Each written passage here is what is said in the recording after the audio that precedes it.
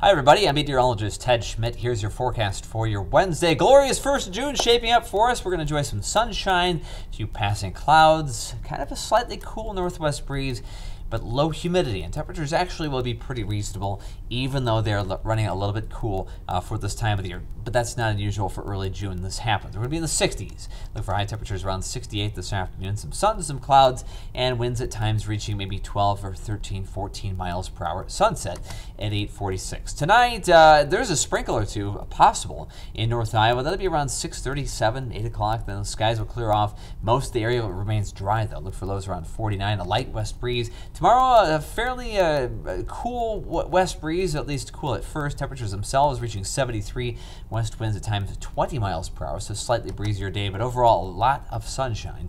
7-day forecast, Friday looks great. There will be some shower chances rolling in late Friday night for parts of the weekend. Showers, a rumble of thunder on Saturday, some peaks of sunshine.